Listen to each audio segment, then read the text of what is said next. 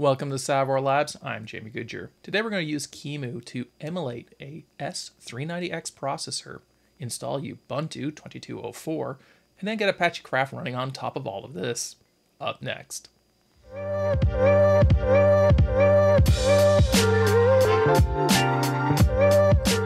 Okay, let's get into this. All of the notes and details for our lab are up on Savoire's GitHub blog. You'll find a link for this page on the show notes below. So let's start off by talking about what it is we're attempting to do, and then we're going to switch between these instructions and our terminal and back and forth. So what is Qemu? Qemu is an emulator. It allows us to emulate the instruction set architecture of a target CPU and run it on a different one. So in our case, we are running a x86-64 AMD system, and we are going to make it think that we are running a S390X. This is a different instruction architecture. It is effectively going to think it's an IBM Z 15th gen edition CPU. So we're going from a little endian to a big endian system and a completely different instruction set architecture. So why would we want to do this? Well, it's fun, it's nerdy, and it's stuff that we'd like to get to in this lab. So let's take a look at the prerequisites, and then we'll head on over to our Ubuntu host system, and we'll start checking these things through and doing all the actions. So our first thing we need to do is get our prerequisites. We want to make sure we get the latest versions of our packages, and we need to have Qemu system S390x and Cloud Images util installed. Here on a terminal, we can now begin running these instructions. So we'll start with the sudo apt update to make sure we have the latest set of packages, and we see we're already updated. And then we're going to do sudo apt install of our Qemu system S390x, and we also want our cloud image utils. Okay, these have already been installed locally, but effectively if they weren't here, you'd see it go out and pick up all of the packages and install it to your local disk.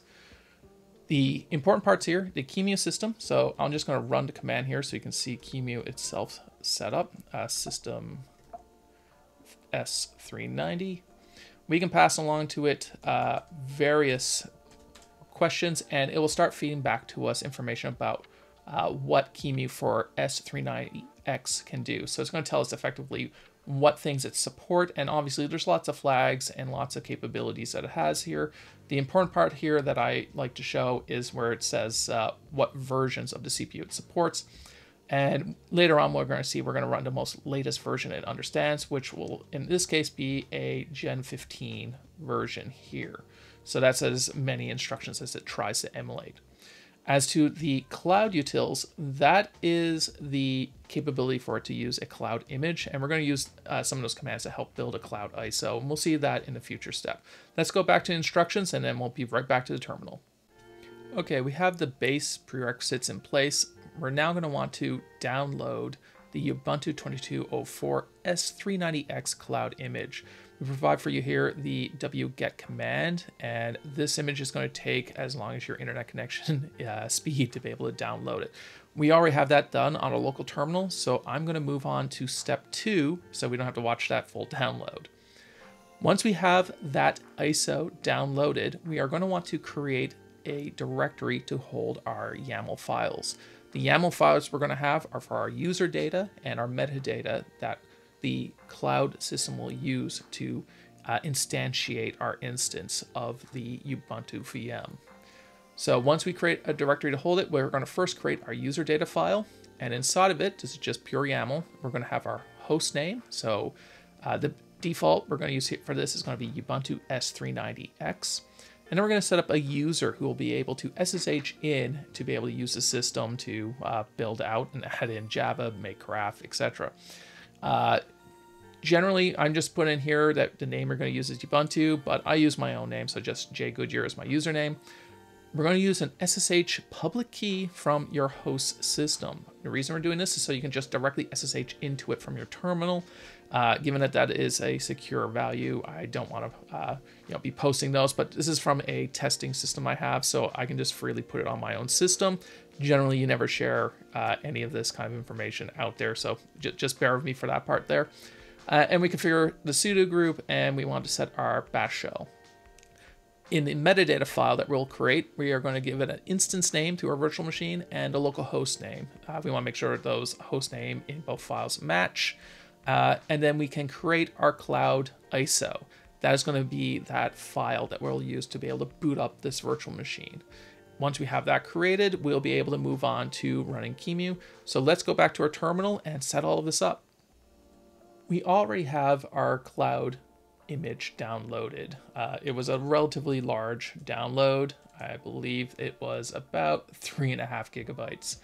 We have also created our Cloud Init folder. So let's take a look inside of what we have here. There are 2 YAML files that we created. We can name them just as so. We don't have to put the .yaml on it. The metadata contained our instance ID and our local host name. As to our user data, and keep in mind this is a pub key that I have that's throwaway. I've created the Ubuntu s390x. I created a user named Jay Goodyear. I created an authorized key, and then I added in the sudo and shell that we'd be able to use. With that all created, we can then run the cloud utils command to build our ISO. So let me just put this on a little higher up screen so you can all see it. The cloud locals command, Cloud Init ISO, made from the Cloud Init user data and Cloud Init metadata. What this created was our Cloud Init ISO. This file is what the system is going to use to be able to have something for Ubuntu to talk to configure itself while it's setting itself up as an OS. This step actually takes quite a bit of time, not the actual creation of the ISO, but when we run Qemu to run the installation setup of Ubuntu, this is where it comes in and has to set up a whole OS and builds out. It takes quite a few minutes. Okay, let's get to the fun step. We're going to launch Qemu for s390x, and we're going to pass to it a collection of parameters that will actually set it up to run our operating system using the values we get from that Cloud Init file, and extra parameters to say this is the size of the virtual machine we want and how we want it to operate. So let's get back to the terminal. All right, let's take a look at this command. We're going to run the Qemu system s390x command. So that's the one we ran a little earlier to find out just what CPU support it has. And we're going to pass in the following flags. You can get more details on our blog, but sufficient to say we're telling it we want to use about 10 gigabytes of memory as the RAM for the virtual machine. We're going to use the latest generation of CPU for the s390x that Qemu supports. In our case, it's going to be about Z15.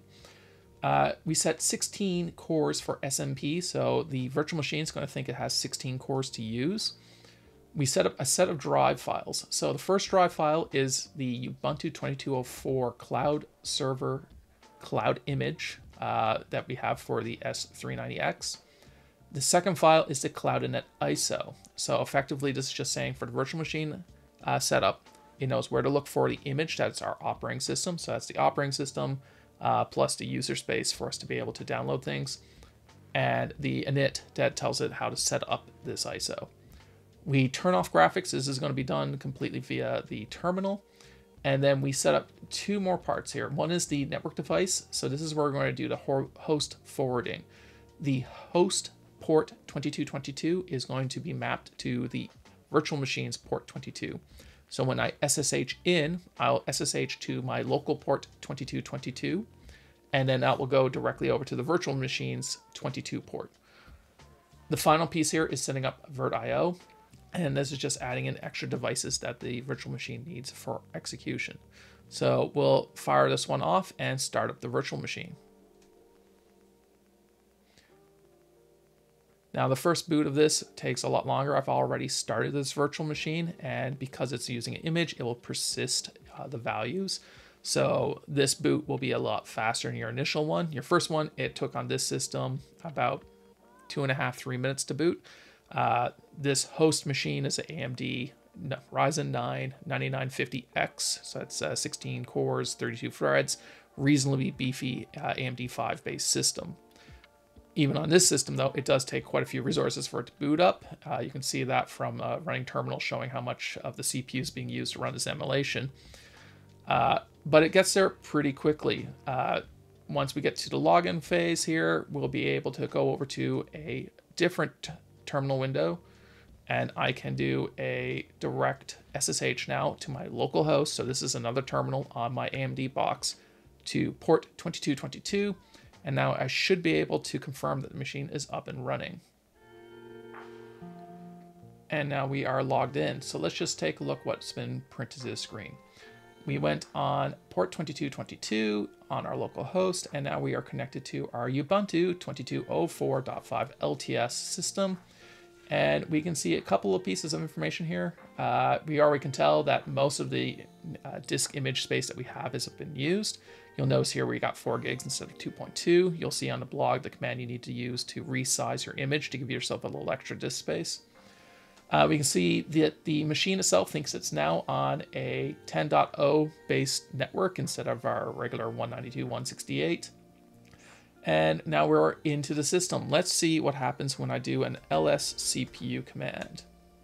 Here we go. The system has reported back to us that it believes it's a s390x, 3264-bit with big endian support, 16 CPUs, and we can see the machine type is a 8561, which is analogous over to a C15 based system. We can see a bunch of different flags for what's supported by the CPU and how it believes it is set up. I think we are now ready to go install Java, Maven, and then go get Apache Karaf. So since I've already been on the system, I've actually installed a couple of extra pieces in here. In my X1 folder, we'll see that I've installed or downloaded and then extracted and installed the Apache Maven 399, and we also have a JDK 21. I picked it up, one from Eclipse Adoptium and the other one from IBM Samaru Community Edition. I'm going to use the Timurin edition for this demo, so I will source my X1 folder, set up JDK 1, and that will now provide to my environment my Maven home and my Java installation. Since people have asked me before how I set up things for just quick setting things up when I'm switching JDKs and Maven versions, sometimes I'll just write a little shell script. In this case, it looks kind of like this, where I pass in some Maven options. I set my Maven home, my Java home, and then update my path to include the Maven home, Java home, and the path values, and just export it to the system. Once it's there, I now have it available to me. If I go over to my X2 folder, I have a test folder where I have downloaded an Apache Karaf kit. If you look on the blog, that is, I think, around step 5, where we go out and just go to Apache Karaf to get it download. I have a copy of Karaf 4.4.7. I've already extracted the kit to make it available. And now when I go in here, we'll be able to see the Karaf kit has been extracted. We can go to the bin folder. We can confirm we have our Maven home all set up with our Java. And let's run the Karaf command and start up the kit. This will take a few moments now, and keep in mind this is all emulated, so those CPUs are going to be running a lot harder than normal to be able to start up a Karaf.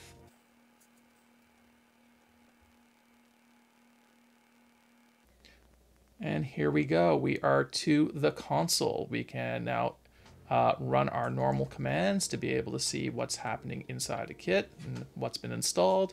We can run our info command and take a look and see what Karaf is running. We can see our 447 Karaf, where it's been installed to. We can see our OpenJDK has been set up, version 21 from Eclipse Adoptium. And then we can get down and see what GC it's using and the platform of S390x. So it's up and running, and now we can start playing around with this system. Awesome sauce. Well, I think we've hit now where we were trying to show you in this particular video. So thank you so much for joining us today. Please remember to like and subscribe and hit the notification bell. We'll see you on the next video. Cheers.